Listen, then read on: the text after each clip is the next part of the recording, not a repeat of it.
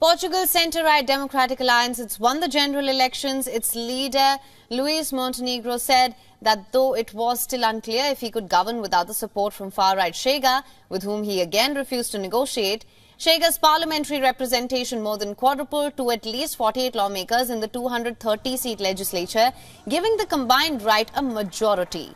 Earlier, the leader of Portugal's centre-left Socialists conceded defeat in the parliamentary elections. Pedro Nuno Santos's party came in second to its centre-right rivals by a razor-thin margin. The centre-right Democratic Alliance and its Madeira allies won a total of at least 79 seats in the 230-seat parliament. The Socialist Party came second with 77, and the combined right clearly dominated the new legislature.